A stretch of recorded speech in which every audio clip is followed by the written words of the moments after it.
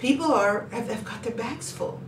And even though there's so much control mechanisms have been put in place to prevent any kind of rebellion, any kind of protest, people are out there anyway.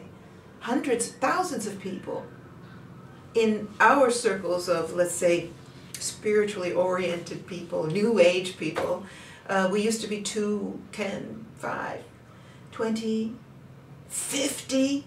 Now we're hundreds, 500s. I'm talking to thousands of people now. And people are getting clear.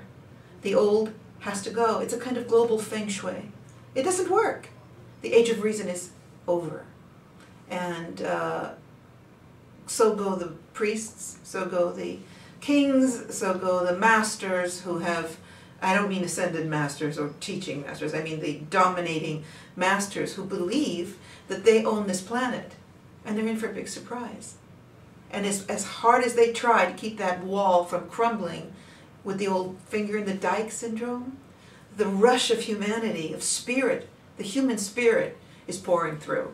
And it's a very exciting thing to be part of. Absolutely. Why are the Syrians so invested in our evolutionary process? What connection do they have to us on Earth? Okay, this is kind of a big question, and I can answer it if you've got the time, as they say, I've got the beer. Absolutely. Okay. My books talk about the great experiment that was conducted head up by the Syrians. It was called the Great Experiment. This great experiment involved creating a race, or let's say a race of beings that could be light beings in body, walking light beings, who would be able to be the guardians of the entire three-dimensional plane. And that was what Homo sapiens was intended to be. Okay, it's a little bit big as a concept goes. They involved ascended masters from many dimensions. They involved the Pleiadians, and even extraterrestrial societies were involved in that plan. Now, for the people that are religiously oriented, I get resistance to this, like, are you saying that we are not children of God? And that's foolish, because any light beings that were working for a light end are all just in the greater sphere of creation. So we can let go of that concern and just imagine that beings of a very intense light orientation had the goal to be able to create such beings.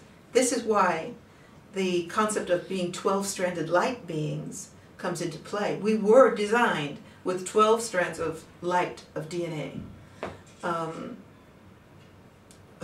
Another long story how that evolved into 2, but which is again discussed at length in the works that I've brought through.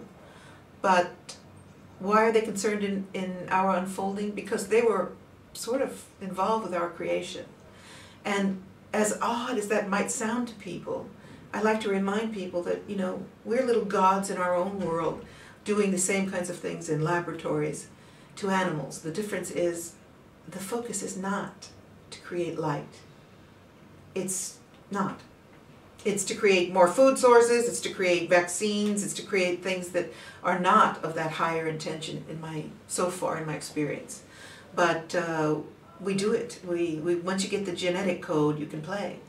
And the question is, are you creating to create an intense vibration of light, or are you creating to serve another purpose? So why is it then that humanity has ended up not being able to use those 12 strands? Have we been deliberately suppressed, and how has this been done? Boy, you do ask great questions. There was intervention in this process because so many hundreds of thousands of years ago, the famous planet Nibiru was ejected out of, okay, I love it. Here we go. You've asked, now we're going to go.